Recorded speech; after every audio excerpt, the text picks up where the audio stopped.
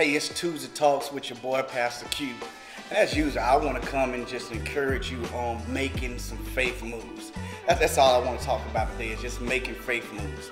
Almost 11 years ago, I preached my very first sermon at Great Ephesus Missionary Baptist Church under the leadership of my pastor, Pastor Reverend Dr. M. Davis.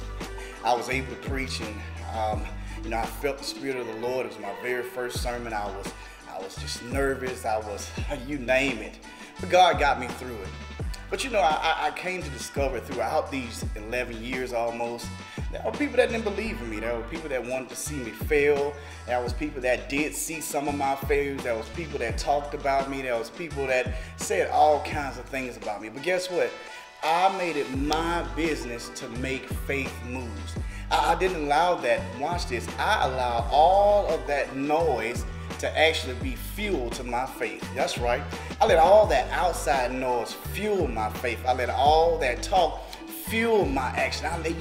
You got to learn how to take that negative and put it in your tank and let it fuel you. Don't let it frustrate you, but let it fuel you. I've been making faith actions for a long time. I've been making all these faith moves because I believe, simply because somebody think you're not qualified, you're not capable. It's almost 11 years later and God is still allowing me to preach His word. Now I'm saying that from a place of humility because I'm grateful. God graced me for the journey. Pastor Spencer O'Neill, God bless Pastor. I remember me and him talking, and he said, son, I don't want anything that God has not graced me for. And I thank God because God has graced me for this journey. You need God's grace because people will talk about you. People will try to treat you bad. They will put your name in the mud. They will step on you. But guess what? They did it to Jesus. And so I'm grateful. I just want to encourage you, make some faith moves. Take that noise and use it as fuel. Make some faith moves because, amen, without faith, it's impossible to please God. And I believe that the only way I can please God is to continue to make faith moves. Come here, Peter. I hear Peter talking.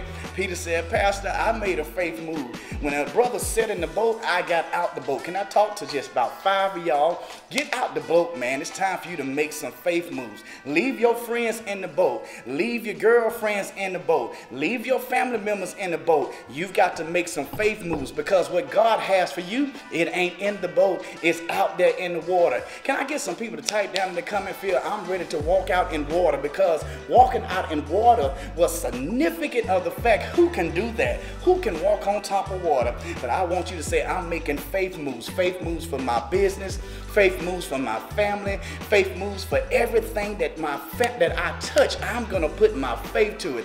Whoa, boy, I almost started preaching to y'all on this Tuesday, but this is Pastor Q. I'm getting up out of here, but can you just shout back with me? I'm making faith moves. If I would have had a mic, I would have dropped it. I'm gone.